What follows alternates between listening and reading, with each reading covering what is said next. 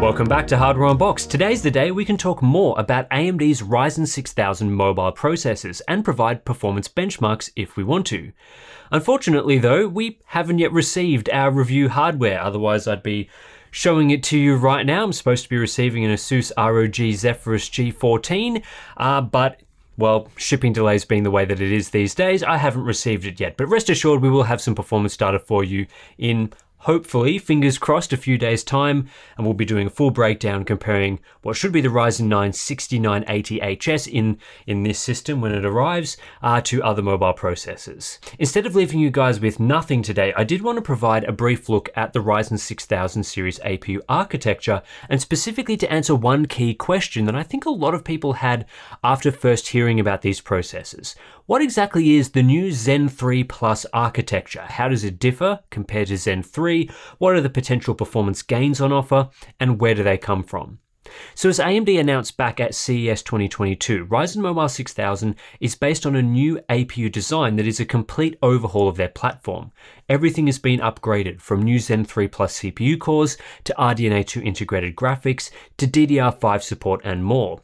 AMD's previous APUs have lagged a little behind in the features department, for example only including PCIe 3.0 support and outdated Vega graphics. So this is a large redesign to bring Ryzen APUs up to speed with competitors like Intel 12th Gen. But of course, one of the big improvements here is the move from Zen 3 to Zen 3 Plus. AMD says this is a highly efficient core and that the Plus is all about efficiency. But what does this actually mean? So let's dive into what the Zen 3 Plus architecture is bringing. Essentially, all of the changes made to the Zen 3 Plus microarchitecture versus Zen 3 are focused on reducing energy consumption and optimizing for efficiency.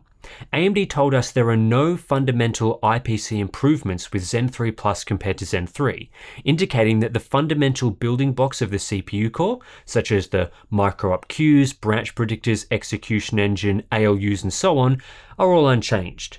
We also see the same cache layout with 16 MB 3 and 4 MB 2.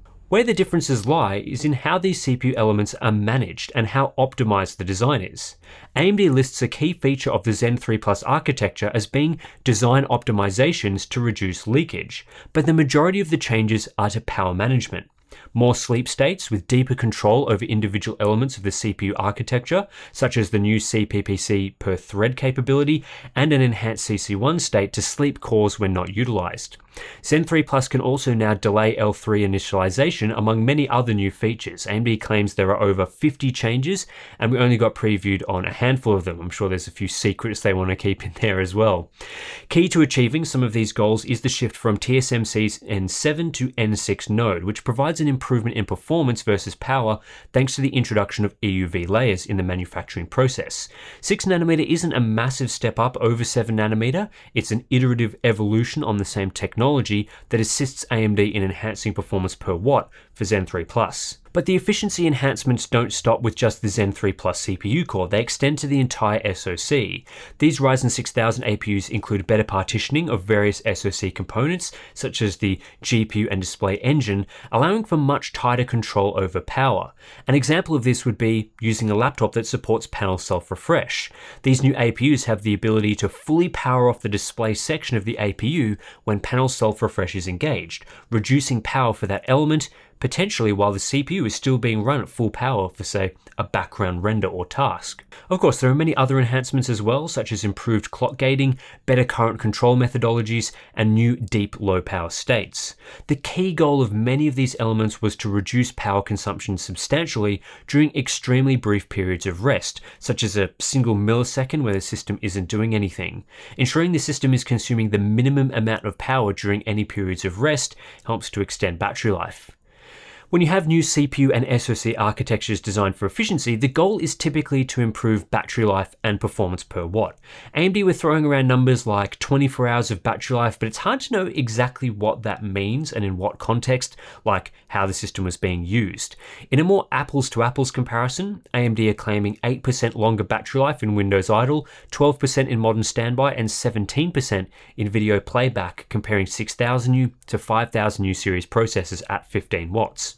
At CES, AMD also showed claims like 30% lower power consumption for video conferencing, 15% lower for Chrome browsing, and so on. I'm sure we'll see some test results for those claims shortly, as of course we shouldn't be taking manufacturers' claims at their word. But this also throws up the question, well, the design is optimized for efficiency. Zen 3 Plus has no IPC improvements, and all the changes are to enhance performance per watt. So does performance actually improve this generation? And the answer, according to AMD, is yes, due to two factors. In optimizing for efficiency, AMD has improved performance per watt with Zen 3 Plus and Ryzen 6000 APUs. In power-constrained form factors like laptops, this doesn't typically reduce power usage. The chip will still run at, say, 15, 28, 45 watts, or whatever limit is set for that APU. So if the watts stay the same and performance per watt improves, what must get better? Well, it's performance, of course. For Ryzen Mobile 6000 and Zen 3 Plus, that's coming in the form of a clock speed increase. Again, no IPC changes, so the only realistic way to improve CPU performance is higher clocks. And we see that across the lineup. The Ryzen 7 6800U tops out at 4.7 GHz, up from 4.4 GHz, while the H series parts now hit 5 GHz, up from 4.8 GHz. 35-watt HS parts have higher base clocks as well, improved by up to 10%, while the U series gets up to a 40% bump. Based on the data AMD showed during their many presentations, it seems pretty clear that the performance gains from Ryzen 6000 and Zen 3 Plus are going to be larger at lower power limits. Shaving off half a watt makes a big difference at 15 watts, but a comparatively small difference at 45 watts. This is also a big reason why the Zen 3 Plus architecture isn't headed to the desktop as a mid-cycle refresh before Zen 4 arrives. Gains in performance per watt aren't as relevant in systems that push power and clocks to the absolute limit as is.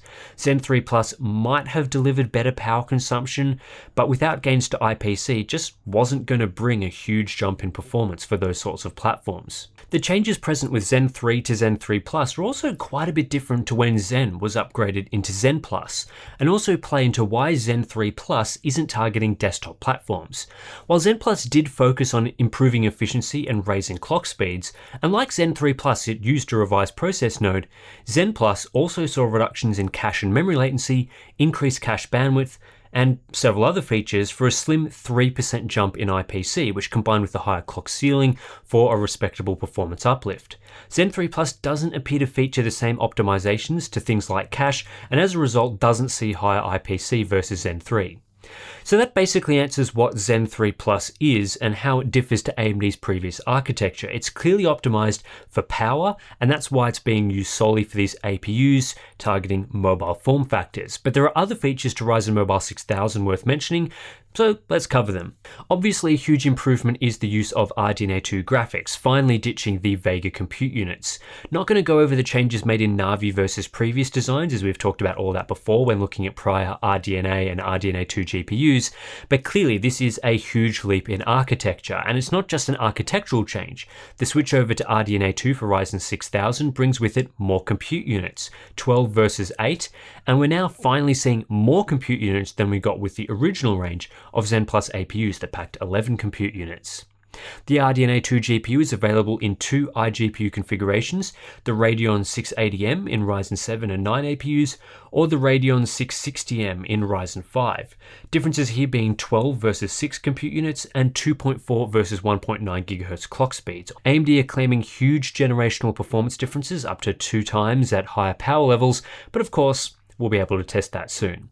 Other features worth talking about. DDR5 support. Ryzen Mobile 6000 exclusively uses DDR5 or LPDDR5X technology at up to 4800 and 6400 speeds respectively. So just to reiterate, no DDR4 support here, although most laptops would have used DDR5 anyway. This might increase laptop prices slightly compared to previous generation DDR4 based systems. However, we've been told from several OEMs that DDR5 supply and pricing to them is quite reasonable compared to the often horrific scenes we see for desktop modules, and DDR5 support is crucial for the performance gains seen with the new RDNA 2 GPU. Ryzen Mobile 6000 supports USB 4, including all the bells and whistles like PCIe over USB, 240 watts of power delivery, various display protocols, and so on, depending on how the OEM implements the port. AMD's USB 4 ports will also support Thunderbolt devices, one of the crucial but optional features of the USB spec, although they're not advertising this capability just yet as they're still putting it through the certification process. However, once that finally comes through, assuming that it does, this will finally give AMD laptops Thunderbolt interoperability for the first time. The display engine supports HDMI 2.1 at up to 48 gigabits per second, the full HDMI 2.1 spec, and DisplayPort 2 up to 40 gigabits per second, the second from highest DisplayPort 2 configuration. So this is UHBR10, not UHBR20, but I don't think we'll see UHBR20 for some time. And it is the first time that we've seen a device support DisplayPort 2 outputs. And up to 4 display outputs are supported as well, which is more than the standalone discrete Radeon RX 6500 XT GPU. The media engine has been upgraded to support AV1 decoding and VCN 3.1, which is actually a step newer than VCN 3.0, which we get with Navi 2 GPUs based on RDNA 2. This is a massive improvement over prior APUs, which only used VCN 2.x and didn't support emerging tech like AV1. Combined with the much faster iGPU, this should lead to large gains in hardware accelerated apps like Adobe Premiere. PCIe 4.0 is supported in an 8-lane configuration for discrete graphics.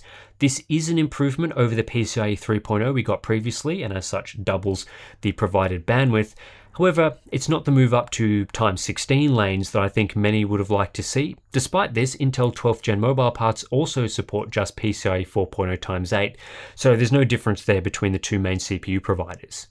And finally, we have support for on-die active noise cancellation in a low power state and Microsoft's Pluton security processor. So that's a quick overview of what AMD's Ryzen 6000 series APUs are looking like from an architecture standpoint and the features they've provided. Hopefully this also gives some clarity into what exactly Zen 3 Plus is and why it's unlikely to come to desktop platforms before Zen 4 arrives. We'll be back in a few days, maybe a week, with performance data from what I should have had here, a new laptop from ASUS, which is going to be using a Ryzen 9 HS series APU. And we'll of course be comparing that to all sorts of other chips that we've been testing. We'll throw in some Apple M1 data, we'll throw in some 12th gen data, and of course previous generation stuff as well, comparing across a range of performance benchmarks and all that sort of thing. But just for now, a brief update on some of the architectural changes that have been made in AMD's Ryzen 6000 series. So anyway, that's it for this video. A bit of a brief one, bit of a news video, which we don't often do on the channel. If you're interested in supporting us, we do have our Patreon float plan accounts. Links to those are in the description below. You'll get access to things like monthly live streams, Discord chat, behind the scenes videos, all sorts of good stuff. So thanks for watching, and I'll catch you in the next one.